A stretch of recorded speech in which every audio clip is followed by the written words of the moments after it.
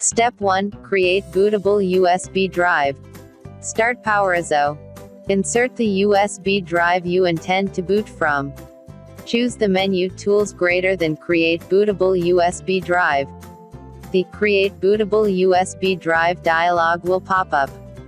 If you are using Windows Vista or above operating system, you need confirm the UAC dialog to continue. In Create bootable USB drive dialog, click button to open the ISO file of Windows operating system. Select the correct USB drive from the Destination USB drive list if multiple USB drives are connected to the computer. Choose the proper writing method. USB HDD is recommended. Click Start button to start creating bootable USB drive.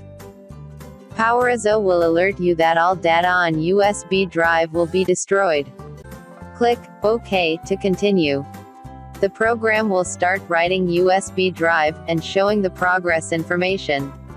You should get the message writing USB drive completed successfully after the operation completes.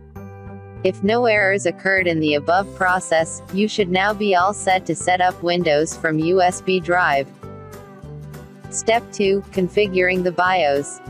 You should now reboot and go into the BIOS configuration to boot from USB. Instructions for doing so wildly from system to system, but generally entail the following. Reboot the system.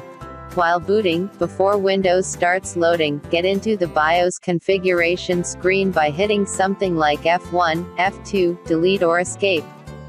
Hotkey instructions are generally provided on the screen. Go to the section that contains your boot devices. With your USB drive plugged in, the USB drive should be listed. If it isn't, your system might not support booting from USB. Assuming that it is supported, as is the case with virtually all modern hardware, promote your USB drive to the primary boot device. Exit from the BIOS configuration, saving all changes. Please notice that you can seriously screw up your system by providing incorrect BIOS settings. Step 3. Booting and set up Windows from USB drive. Assuming that you properly configured your BIOS and your USB drive supports booting, Windows setup should now load. Depending on the speed of your USB drive, this may take a while. If it isn't working, then double-check the following before making a scene. Is your BIOS properly configured for booting from the USB device? Is the USB device listed and does it have top priority?